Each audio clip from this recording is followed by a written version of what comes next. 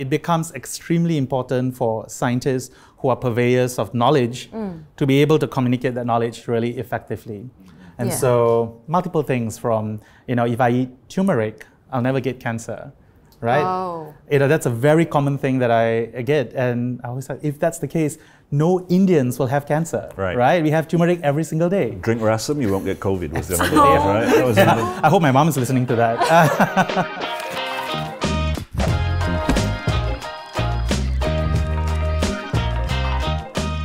Hi and welcome to Big Brain Energy, a show that highlights the lives of Malaysians who have impacted the country through their work in different fields. And in this mini-series, we'll be highlighting these three topics in particular: research and advancement in health, education and climate change. That's right, and joining Rich and I today on this chat are two very special guests, Professor Dr. Abhimanyu and Jessica Ooi, who will be unpacking some of their stories in cancer research. But before we get into it, a quick shout out to the Merdeka Awards Trust who are sponsoring this episode. And that's right, the Merdeka Award Trust is a trust that has two main programs under its wing, the Merdeka Award as well as the Merdeka Award Grant for International Attachment.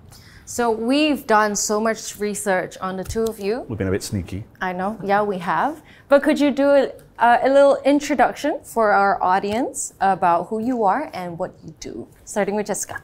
All right, hi, I'm Jessica Ooi. So I'm a pharmacist by profession and I'm registered in the UK and in Malaysia. Currently, however, I'm doing a PhD in nanotechnology for cancer detection, and in particular, I'm focusing on ovarian cancer. Cool. Dr. Abhi? Hi, I'm a geneticist and I'm based at Sunway University, where I'm also a provost. So besides focusing in cancer genetics and really trying to find new ways in which we can better manage cancers, I'm also an educator and a science communicator. And you look after money then, right, as a provost? We need to speak to him a little bit later on, right? It's all about sustainability. Well, yes. In areas. Oh, yeah. So are there any misconceptions of your job when people first meet you? Yeah, there are two misconceptions. One, the misconception of a job as a scientist, and the other misconception on cancer itself. Yeah. When it comes to the job, I guess we all fall into specific stereotypes. So most people imagine a scientist spends most of his time or her time in the lab, and there's obviously a specific image, lab coat, in isolation, and perhaps antisocial. You mean it's not like that? Absolutely not. Isn't this obvious?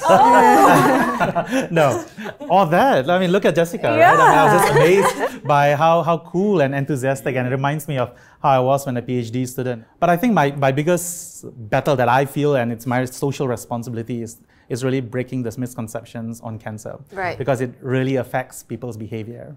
Yeah. And the most common thing that people have is everyone in today's world, of course, are experts, right? You're experts in everything. Even if you're not expert on something, that's an expertise, right? To be not an expert. And that represents the democratization and the empowerment, and I think it is actually good progress. But equally, it becomes extremely important for scientists who are purveyors of knowledge to be able to communicate that knowledge really effectively. And so multiple things from, if I eat turmeric, I'll never get cancer, right? Oh. That's a very common thing that I get, and I always say, if that's the case, no Indians will have cancer, right? We have turmeric every single day. Drink rasam, you won't get COVID, was the other day, right? That was I hope my mom is listening to that. And I think it's really demystifying some of the facts and maybe hyperbole that sometimes science is also guilty of. Is really about just humanizing the aspect of cancer management too. That understanding that cancer is not a single disease. What Jessica was trying to talk about, that why the fact that the symptoms are all not specific. Is there an asynchronity between diagnosis and therapy? Treatment, The answer is yes, but it does not mean that there will not be a catch-up. Right? I mean, that's the process of research. It's incremental knowledge of improving. Realizing what I didn't know before this, right? The unknown unknowns. And so how do you bridge that gap from bench to bedside to society? Let's just rewind a little bit and talk about your kind of journeys as a health researcher. Have you always wanted to be health researchers? What was that journey like, and what kind of What was the motivation, I guess, that led you to becoming one? Okay, this is going to be quite a long story. Go for it. We've got You've got plenty of time. Oh, don't need to kick the table. Oh my God. Yeah. Well, the short answer is yes and no. So, you know, when I was younger, of course, you know, you grow up hearing all these Nobel Prize winners. Yeah. And, you know, it's really inspiring to think, you know, what humankind is capable of discovering and inventing. And a small part of me maybe felt that, you know, it would be really cool if I could be a scientist or not necessarily a health researcher, but a scientist. Yeah. And then fast forward several years, then I became a pharmacist, and I worked as a pharmacist in hospital and community. But when I think back, I realized that all healthcare professionals are actually health researchers, whether or not they're conscious about it. So, for instance, like in a pharmacy, let's say a patient brings their daughter in and they present with some skin condition that you've not seen before, or maybe you have an idea what it could be, but you want to be sure, so you need to go and do some research about it. Yeah, and so I think that's really how I evolved slowly, and deciding to do a PhD is just deciding to take that one step further and So curiosity was a kind of a driving force then? Yes, I would say yes. Right. Yeah, and just wanting to learn new things and becoming an expert. Although I'm far from being an expert. As more things are uncovered, I realize there's so much more I don't know. And so the process continues. So like Professor Abhi said, it's an incremental knowledge research really. Yeah. But you said yes and no just now. Why no? Oh, because when I was in my final year of the pharmacy program, we all have to do a final year project. Okay. And the project that I was doing, it wasn't something that I conceived myself. The idea wasn't something I conceived myself, and there wasn't a lot of time given for us to complete the project. I just remember feeling that, oh, you know, research is so boring, such a waste of time. Oh no! And I already had a hospital pharmacist job like waiting for me when I graduated. Yeah, so I guess like I was already kind of geared towards, you know, towards that. And it would have been different perhaps if I got a chance to conceive the idea, which partially I got the chance to do that for my PhD. But yeah, you know, things change. People change their minds. So that's why yes and no. Nice. Yeah. What about you, Doctor? Yeah, so you know, we are obviously a product of the environment, and in my case, I think many Malaysians will relate to me. You know, being a Sri Lankan Malaysian, you know, if you're not a doctor, engineer, or an accountant, you're pretty much, you know, and it's terrible, right? It's terrible. It's terrible. But remember, I was born in 1979. All right, so you know, 30, 40 years ago, in fact, you know, a lot of this, and both my parents didn't go to university. So for me, you know, growing up, you know, my parents gave me everything, but there was this expectation, you know, to become, you know, someone, you know, and healthcare, you know, was something that and I was introduced to very early in my life, and I was really very interested. But in university, it's when I realized two things. One is that I can't cope with the death that well, and especially individuals. And the second thing is to realize the inadequacy of medicine, you know, even today. Realizing that so many things that we need to improve in the way we manage people is not within the confines of hospital or even the abilities of the doctors. It is actually in the realm of the unknown unknowns. And we can only do that through research. And I was really lucky that I had mentors in the university. And really lucky again because the government of Malaysia afforded me a scholarship to Cambridge. And while, you know, I was at Cambridge, then I was exposed to, you know, this amazing research environment, making me even further realize that research is not just a pipe dream. You know, research is the reason why we have everything from the lightings, the videos, why we're even sitting here. It's because of that translation. And to actually then have that hope that research can then be used to improve the way in which we practice medicine. That medicine is no longer just an art, but it's an art that's informed by science continuously. All right, okay. So, of all the topics you've kind of explored, what would you say, which research topic was the most groundbreaking, the most exciting, or the most difficult for you to work with? Dr. Abhi. So in my case, and it's still a continuous process, right? Yeah. Which is really about identifying genetic signatures. Right. Genetic signatures that can actually inform the doctor how best to actually treat this individual, or genetic signatures that can actually inform scientists on what type of drugs that can be designed so that we can actually specifically target these individuals. Okay. And we've seen that in the last 15 to 20 years, new classes of drugs, new classes in ways we actually diagnose our researchers. But one of the biggest problems that we actually face in what we call as precision medicine versus what is called average medicine. And that's not to allude to that we are treating medicine or doctors or patients, in a very average manner. But it's because we treat individuals based on the average response of a population. Right. So for example, the dosage that you see for your paracetamol box is actually the dosage for the average individual. Right. But in reality, that each one of us are going to respond to a different dosage. In the case of headache, the impact is not so that important. Right. But in the case of cancer, Yeah. because the specific nature of the disease lends to the need to be able to identify what is the type of cancer that is not defined by just the cell type or the location of the cancer, but the actual genetic signature, which is really, I think, in the world, we actually have a Malaysian who is actually leading this field, Professor Nick Zainal, who is Professor of Oncology at Cambridge. Amazing work that she's working on. But one of the problems with this, when you try to become extremely precise, you almost then you find very individual signatures, Right. which then become both commercially unviable Right. or not having the same impact from a public health standpoint. Sometimes the biggest problems, your biggest disappointments come from the things that actually give you the greatest joy and the ones that actually provide you with the greatest sense of achievement. Yeah. Right? Your successes are also the bane of your existence. And that's exactly what drives us, right? And so for me, it's that exact same research question. I want to make sure that the people out there in Malaysia, which we know that are suffering from all types of different diseases, they can actually benefit from the research that is being funded by taxpayers' money.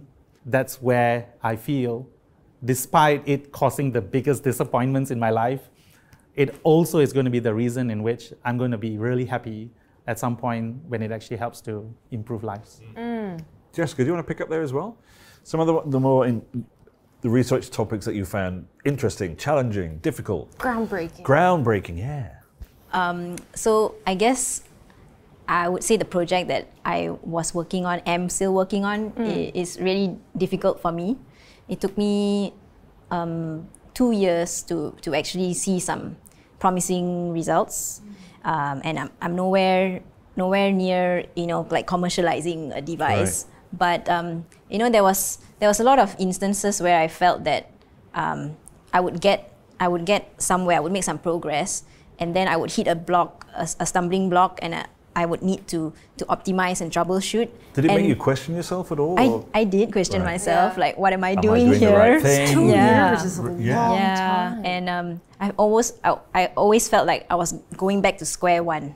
Yeah, but about the thing about being in research is that is the whole point of it. I mean, you're not going to always prove your hypothesis right away, and sometimes you may find things that you didn't expect to find. But I think the nice thing about doing research is that you're allowed to try different approaches, and there's no right or wrong, and it's a journey. Absolutely, Yeah. right? Otherwise, it's just Google search. Yeah. This is research. And outside of the stuff that you guys have studied so far, are there anything that you would like to study in the future? Absolutely. What is it? So I think it's the convergence of AI and really higher computing power with cancer research and genetics, and how we can actually use machine learning to actually help to enhance some of these signatures and patterns that I would normally not be able to notice, but being able to use that. And I think we are seeing that already at multiple different levels, not just from a genetic standpoint, but even using AI. At Sunway, we have a researcher who's working with researchers at the Sunway Medical Center and AstraZeneca to look at how individuals with chest x-rays, you can actually use AI to also potentially detect cancer. So this goes back again to really addressing the inequities of cancer or healthcare, and how this can actually bridge. But for me, personally, my biggest concern, I think, is manifested through COVID-19. That science alone is not going to be the solution. Right. You know, for example, when COVID-19 hit us, we thought by identifying the virus, we will know how to mitigate it. Yeah. By then identifying the vaccine, all right, the problem is solved. Yeah. But we realized, you know, human behavior is perhaps even more unpredictable than the cancer cell. And really realizing this element of social science, which I think is really underfunded here in Malaysia, and there's very little research in the way in which we respond to stimuli, and also the crazy forces that influences our mind. For me, that's also going to be an important thing, because ultimately, even against the battle of cancer, you might actually have the best drug or the cheapest drug, but ultimately for that patient to actually go and get the screening that he or she needs, and then to actually request and have the access to that therapy requires modification at multiple different levels. What about you, Jessica? Is there anything that you'd like to study outside of what you already are studying? So at the moment, I'm exploiting the properties of nanomaterials, so in particular gold nanoparticles to... Sorry, what particles? Gold nanoparticles. Oh, interesting. Yeah, and so I'm exploiting the properties of these nanoparticles to detect microRNA. So it's primarily a diagnostic area, but there's also a lot of research into using nanomaterials for both diagnostic and therapeutic purposes. So this field is called theranostics, and I would like to, if I had the opportunity to, explore this area as well. Nice. Theranostics. Yes, Theranos. Sounds like Does that ring a bell? Theranos. The word of the year so far. Theranos. Now, in previous interviews, Yes. you've spoken about how some of your current research came from a friend's late detection. Can we talk about that a little bit? Can you talk us through that? Is that okay? Yeah, that's fine. Yeah. Yes, so basically, this was when I was still practicing as a pharmacist. I still do, but I was a full-time pharmacist then. And I had a friend. She would be my age now if she had survived. But I visited her in hospital for the very first time when she went for the biopsy. And that's when the doctors really confirmed that she had ovarian cancer. So she went through, the treatment, the surgery to remove the tumor and everything. She was recovering. She was doing well. But 1 year later, she passed on. Oh, I'm sorry to hear that. Yeah. So that was quite a shock to me, because she did seem to be improving. Yeah, and it was just really surprising that after several months it deteriorated, the cancer metastasized, and there was nothing the doctors could do. And how much of that would you say kind of pushed you harder or pushed you towards doing what you do? It pushed me to do what I do. I think it's entirely. And entirely, I would say. So, because when I started my PhD, I met my supervisor, and she's doing research in nanotechnology-based biosensors. So we had a discussion. She asked me if there was any area that I was interested in, and I just told her frankly that I would like to maybe focus on ovarian cancer, microRNA, and that's how it started. The device you're working on, yes. It aims to make the detection of ovarian cancer more accessible. Yeah. How do you see it changing, the options available for ovarian cancer patients? especially those that come from maybe underprivileged communities? Basically, ovarian cancer in the early stages has very vague symptoms. So most women might not seek medical attention until it's too late. So the symptoms I'm talking about are abdominal bloating. Okay, which happens all the time. Happens all the time, and feeling full quickly after eating. Oh. Yeah, and occasionally constipation. So yeah, in the rural areas and people from lower socioeconomic backgrounds, it's even more of a challenge for them to seek medical attention because perhaps they don't have access to good healthcare facilities, and perhaps they need to take a day off and arrange transport to go to a bigger city where they could get those facilities. Yeah. But with a device that can enable on-the-spot detection, so like the term for that is point of care. So basically something that can be done at the point in time and give results within 30 minutes and to the maximum of 1 hour. So at least people who might not have access to testing could get tested this way. I'm just a little bit curious. This is a personal question for myself. Ovarian cancer. Okay, so there's a lot of like women's reproductive health, a lot of complications around that. What really is the difference between endometriosis, polycystic ovaries, ovarian cancer? Like, how can we tell them apart in terms of like, what do you call that? Like how Symptoms? symptoms? Yeah. Are there a difference? Well, with polycystic ovary syndrome, that is a little bit more clear-cut. You can treat PCOS with quite a very common drug available in the market called metformin, and you can also remove the cyst if it gets really big. Endometriosis is not dangerous as well, but it is quite debilitating in terms of the pain that it causes, and it can be treated, but it's also difficult to diagnose endometriosis. Yeah.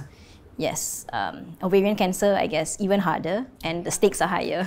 Oh, God. And I just want to add, I think one of the problems with cancer symptoms, there's this whole group of symptoms called paraneoplastic symptoms, where the symptoms can actually vary so significantly. And it can actually manifest completely different, that you might be having ovarian cancer, but you might actually be suffering from symptoms elsewhere. That is why the research that she's doing is really important. Yeah. The reality is that these symptoms are unspecific. Yeah.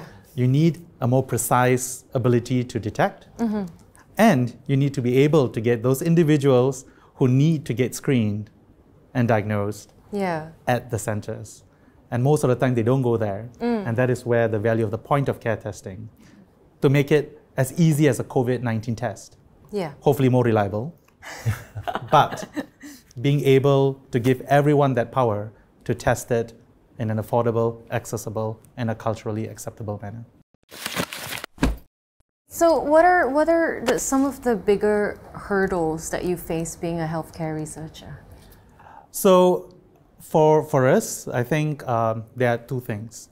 The first is actually resources. And I think having been trained in an institution like Cambridge where resources is perhaps a lot more infinite, being able to understand and to focus what is it that we can achieve within our resources. And I think Malaysia's R&D, and I think we can be really proud with the research community as such, has really grown, and you can see that through the number of publications, the number of patents. We now actually have a very strong, research culture. The question now is, how can we better complement what's happening around the world to actually be able to tackle the solutions that needs to be answered? Right. We should no longer be talking about what we must do or what we can do, but what we have done. And I think this is really, really important for all researchers, including myself. And this is by being more realistic with what resources we actually have. How can we actually influence the policymakers to be able to provide the kind of resources that we actually have? And also to be a lot more collaborative. I think for too long, sometimes science, as you can see, it's the Nobel Prize winner, it's this specific award. But what people don't appreciate is that these are just surrogate measures of success. Right. The ultimate measure of success is going to be about whether we actually help to save people on the ground.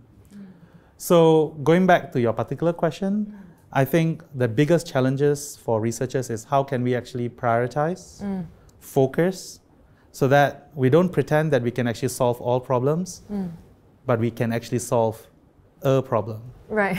And I think that really is really important.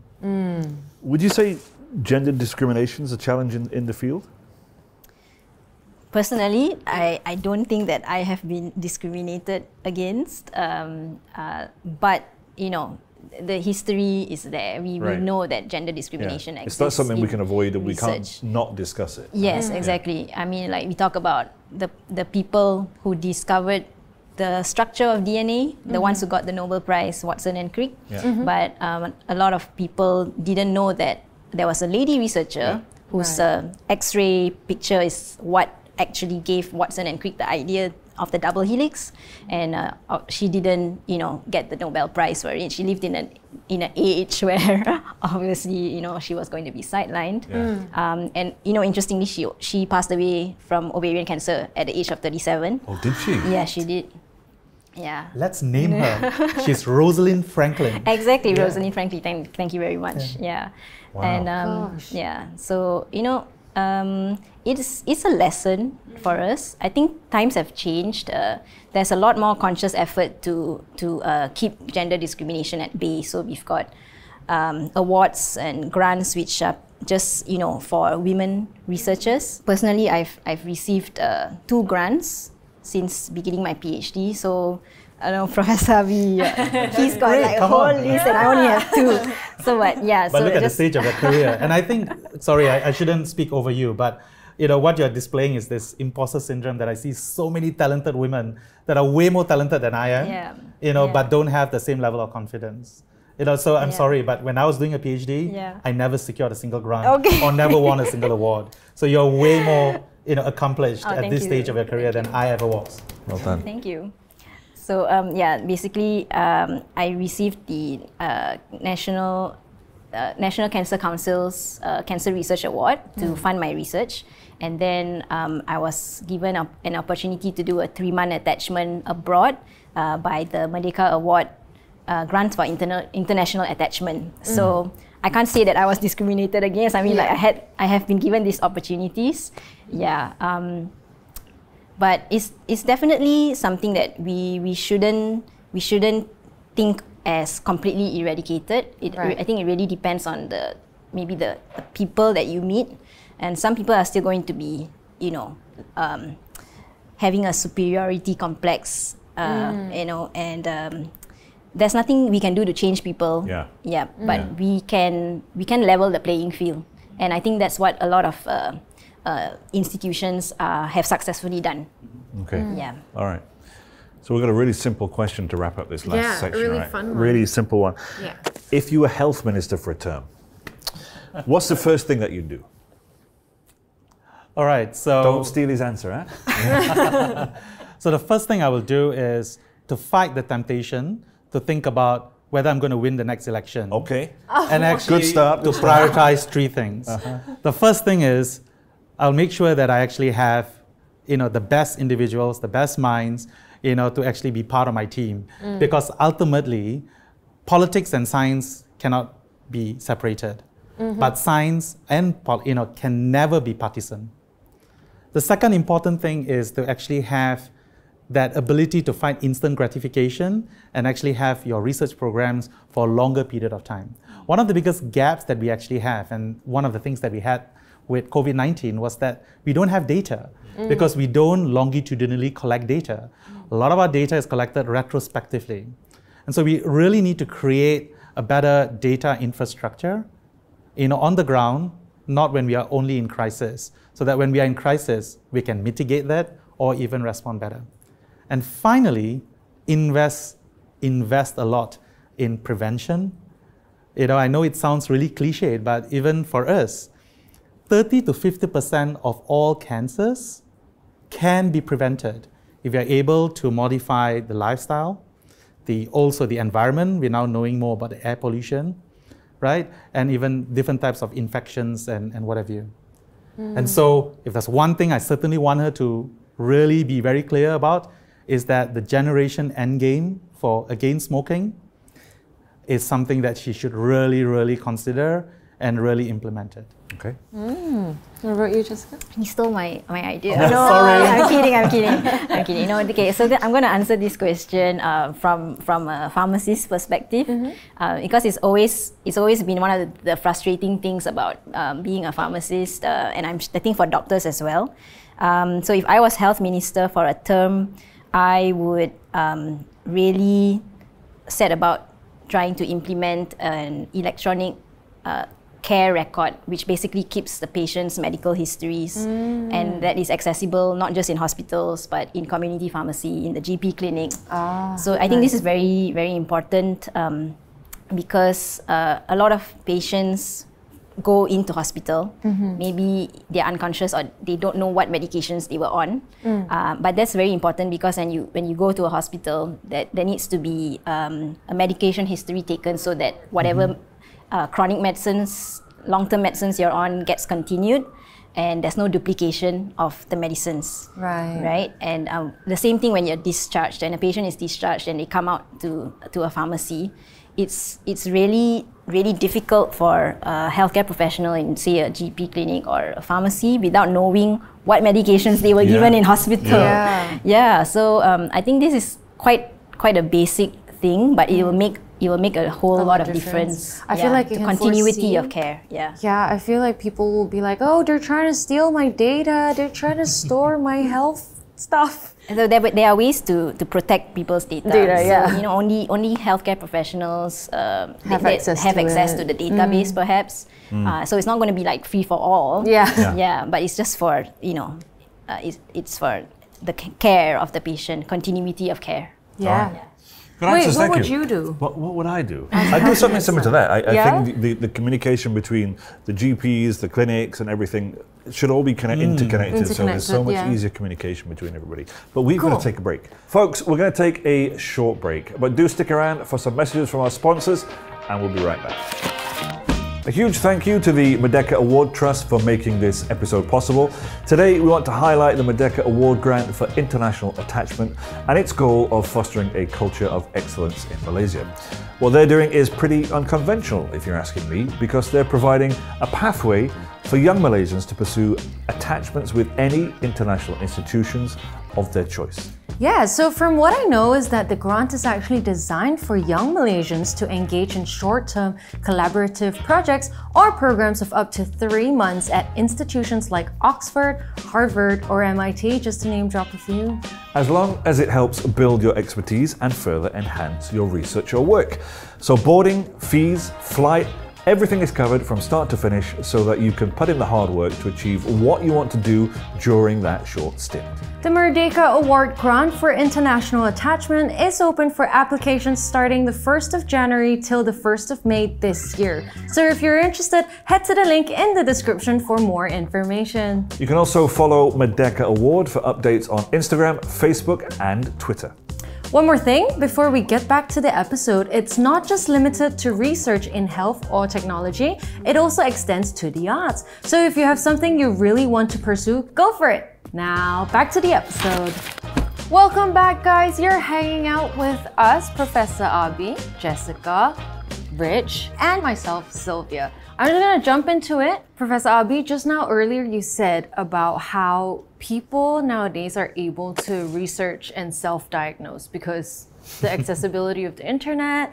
So what are some of your advice for people like to stop researching? Like, I have a migraine, suddenly Google's like, you're gonna die. How do you stop people from panicking over that? Or not do it? Great question. I think we can't stop people from searching because I think we have to also agree that the internet is a force for good. And technology is always changing and moving fast, so fast. And really the internet is going to be the way in which this knowledge is going to be disseminated.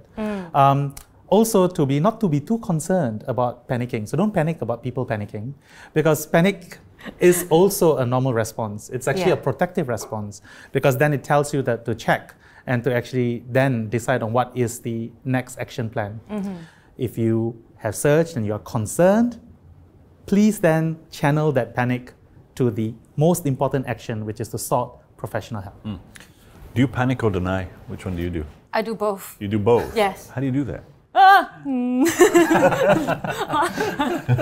I don't like going to the doctor or taking medicine. I don't think anybody does, right? Do you guys not? Like as health researchers yourself, do you guys? Of course. Are you guys scared of going to the doctor, taking medication, and things like that? I'm not scared to go to the doctor, but I do, check Google if I, see something unusual or feeling something unusual. I do check as well. I wouldn't say that I panic, but it helps to inform me whether I need to seek medical attention or not. It's that research brain coming in. Yeah, right? I guess. All right, now during the pandemic, we saw an uptick of people rejecting medicine, vaccines and whatever. Do you see the same thing happening with things like cancer prevention methods and treatments? Can you see people rejecting that? That is a tough question. So I can see both sides, and I think people, to a certain extent, they have a right to choose what goes into their own body, what they're injecting into their own body. Yeah. And what is important is that they're given all the information that they need to make an informed decision. So we cannot really vilify people who are skeptical or a bit distrustful, because history has shown that there have been mistakes, there have been scandals, and and that's why we have governments and regulatory authorities that help to safeguard the people's interests by weighing this out. Like, is the benefit outweighing the risk?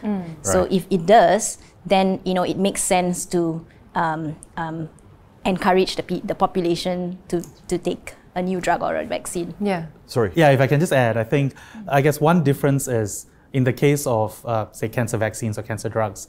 I think I agree completely with you that patient autonomy, because ultimately the decision to then take the medicine actually impacts on that individual. But it's very different than, say, the COVID-19 vaccine. Right. Because this perceived autonomy to choose whether to vaccinate or not to vaccinate actually impinges on the autonomy of everyone else's safe environment. Yeah. And I think that's where the difference is in the Yeah. context Yeah. of autonomy. Which is a nice segue into what could be a difficult question. Those skeptics that come out and they say vaccines and medicines, they're just a way for big pharma to make money. How?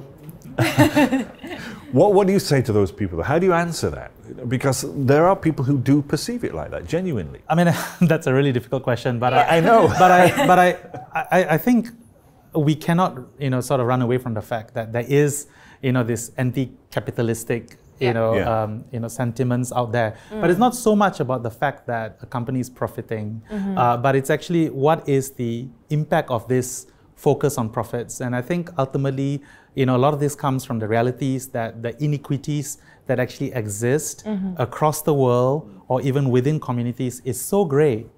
Even when we talk about the discoveries that we're actually talking about in cancer research, the reality is that a lot of the discoveries are only going to benefit the individuals that can actually afford. Yeah. So I don't think that we should channel the responsibility only to the pharmaceutical industry, because that's their model of business, and that's how they can drive it independent of government support. But we need to think about better ways in which we can actually ensure that translation from, like I said, the bench into the bedside and then back into the society. Yeah. From a shareholder's perspective, who has invested in a pharma company, they want the company to make money. Isn't that the whole point of investing in a company? And companies, just like a pharmaceutical company, they have a responsibility to the shareholders, and they need to be profitable in order to sustain the business. So I think, just generally, any business needs to make money. Yeah. The second thing is the drug discovery and development pipeline is really long and requires a lot of investment, like Professor Abhi said. So these pharmaceutical companies, they invest billions into researching a drug. So something that comes out into the market now could have been in the development pipeline for the past 10 to 15 years. Yeah. And only perhaps 1 in 5,000 drugs that were in the research pipeline gets into the market.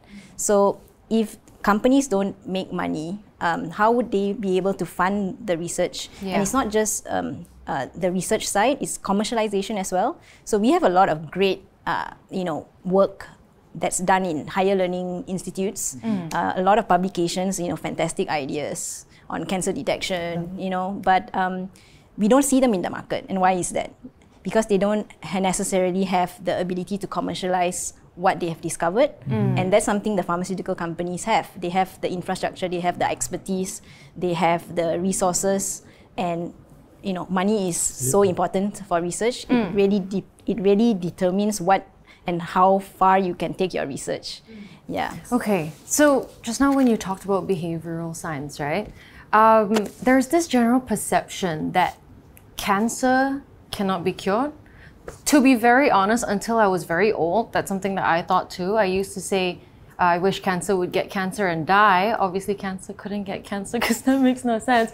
But what are your thoughts on this? First of all, I mean, there was actually a slight misconception there. Yeah. You were not totally wrong. I mean, a cancer can become more malignant over time because the cancer cell is continuously evolving. Right. And so you're not really wrong. And sometimes these cancer cells acquire new mutations and then they die spontaneously. Oh. Right? So you're not completely wrong there. So Big great. brain Yeah, energy. brilliant. But now to the question regarding about the cure, right? So I think, first of all, our understanding of what cure is actually very, very variable. In the purest sense, I think cure means that the cancer cells, every single cancer cell has been eradicated and you will never die of cancer, right? Right. And when we talk about in the context of cancer, a lot of times we talk about remission, where an individual that has actually completed the treatment and the cancer cells are no longer detectable. Right. Right? And then you'll talk about how many years is that individual in remission. The reality is that there are many people out there that actually get diagnosed with cancer and are living completely fulfilling lives and are cancer-free, like forever, or for a sustained period of time, at least 5 years to 10 years. And this goes back again to the first misconception we talked about today, which is cancer is not a single disease. Right. So if you have a specific cancer that is treatable because there are treatments that actually are available to you at that particular point, then it's treatable. Right. The reality is that there are many cancers that are either untreatable because there are no treatments available for that type of cancer, or the individual is too late. Right. That even though that individual may have had the cancer that was treatable, the person got diagnosed too late. Right. And that's why the work that people like Jessica are doing are so important. Jessica, what do you think is the easiest way that ordinary Malaysians can kind of contribute towards donating towards cancer research?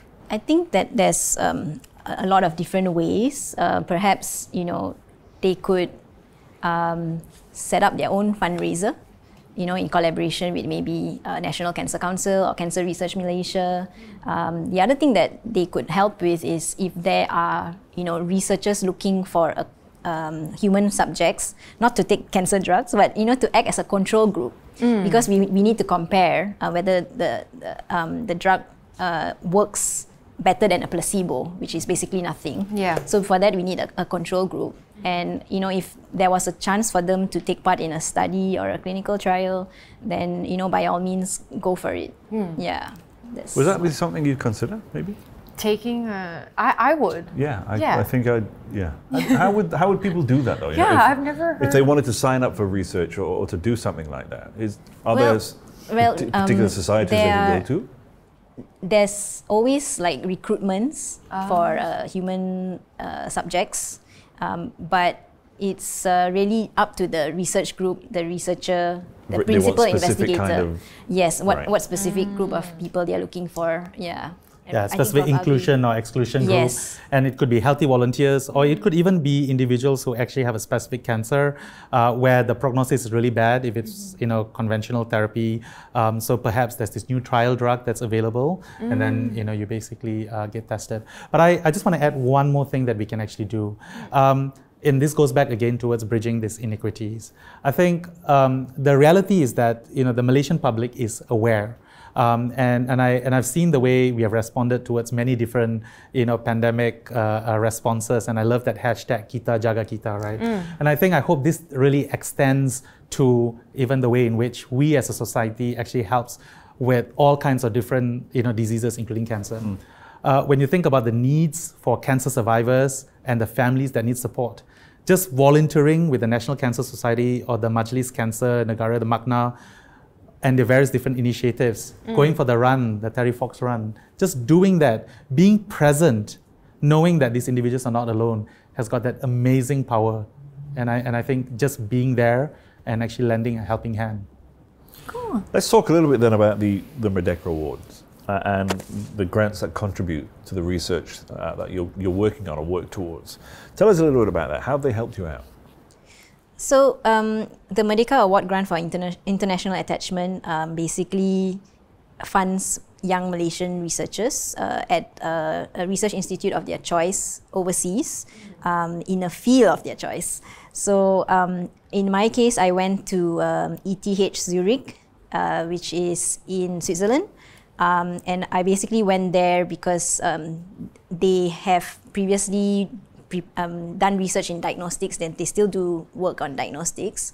And basically I went there to push the project further along into actual prototype. That was the whole idea.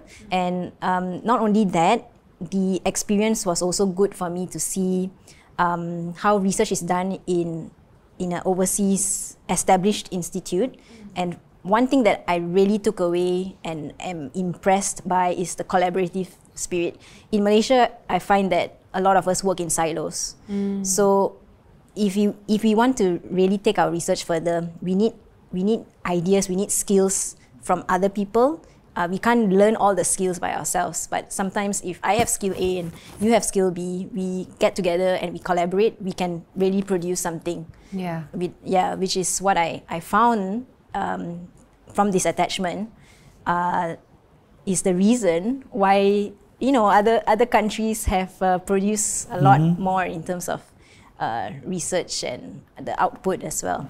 But having said that, like Malaysia is a young country, especially in terms of research, and being on this attachment, I was able to network with other researchers, even people from industry, the pharmaceutical industry, and this could be like future collaborative partners.